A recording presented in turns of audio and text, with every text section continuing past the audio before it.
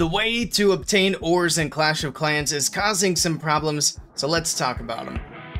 The ores to upgrade hero equipment in Clash of Clans are incredibly rare, which I think is fine, but the way to obtain them is causing some problems for the pro players and for the casual players. I want to talk about the pro players first, because that is what the thumbnail is about, and then we'll talk about how it's affecting the casual players as well.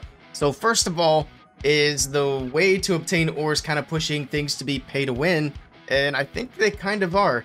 And the reason is the main way to get ores right now in Clash of Clans is through doing the Clan Wars or Clan War League, which Clan War League's not really an issue for what I'm talking about. We're focused mainly on Clan Wars, which is the primary way to get ores to upgrade your hero equipment. So the pro players in the competitive scene, most of these teams are doing a couple of matches a week via friendly challenge, because those are how competitive matches are held. Well, the problem with that is you can't do a regular war and a friendly war. I said friendly challenge, I meant friendly war. You can't do those two types of wars at the same time. So these pro players are having to sit out multiple regular wars per week. And some of these pro teams, like Navi and some of those other top teams, they're doing several matches a week, which means they have to sit out several regular wars. I think they've adjusted their schedule a little bit, but they're still doing like 3 days a week, sometimes more. So it definitely makes things challenging. So how does that make things kind of pay to win, you might ask? So normally I wouldn't describe Clash of Clans as pay to win in the competitive scene, because it's just pay to progress, and most people at the top of the scene are pretty much at the same level anyway. Well, it's kind of different now with hero equipment, because a lot of these players have to sit out wars. The main way they're upgrading their hero equipment is by spending money, and the ones who are spending more money have the maxed out equipment, have a bit of an advantage.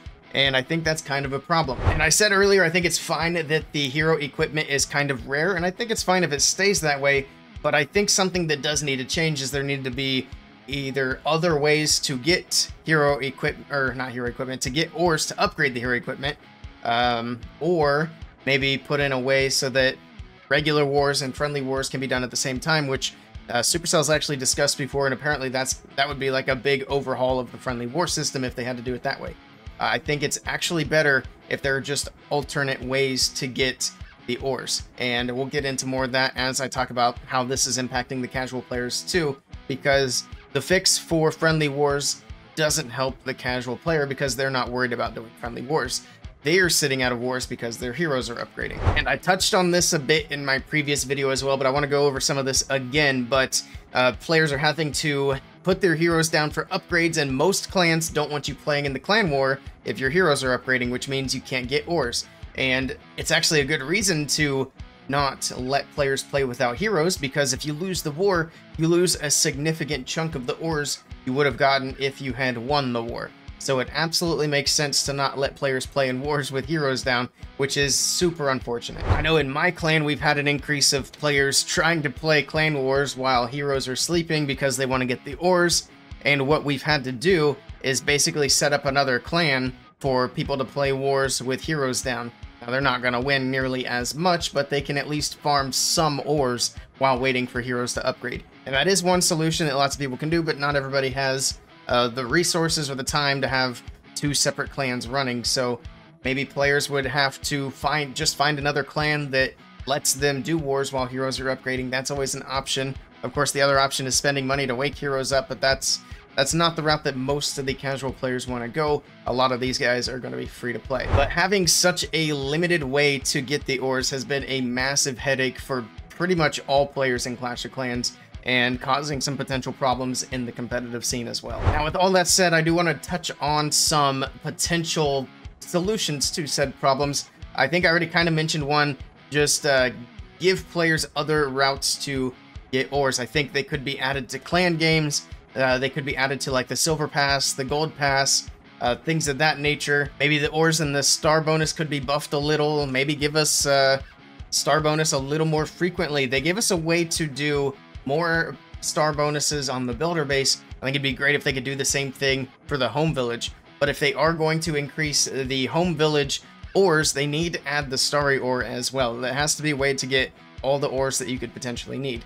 Now, like I said, this could still be rare, so it doesn't necessarily need to be a lot of ores for these different potential other ways to get them, but at least gives players something if they can't do regular wars for whatever reason. The other thing that this is causing a problem with for casual players, which I talked about a lot in my previous video, is it's making them not want to upgrade heroes, which I think is bad for the game. We're going to end up with a lot of players with rushed heroes, and honestly, I just don't think the heroes are going to be very good, even if you have maxed out equipment, if the heroes are rushed, because they don't have as much health, they don't have as much damage to move quickly through the base. It's going to be an issue that we see more of down the line. Thankfully, it's not all bad news. Supercell gave us the Cookie Rumble event when all this was launched, and in that event, they gave us a ton of ores. So that was a great way to help get people boosted, get them the ores, without necessarily having to do regular clan wars. So that was a nice boost to everybody. There's speculation that there's a Lunar New Year event coming, which will most likely give us another large amount of ores to work with and potentially a new piece of hero equipment.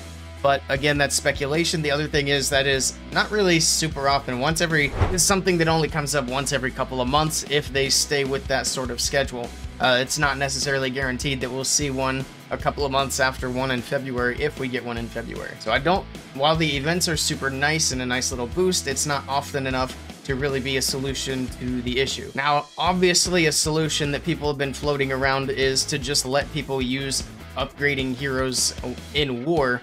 And honestly, I don't think that's ever going to happen. That's going to be a big source of income for Supercell, is people buying gems or hero books to get their heroes back for regular war.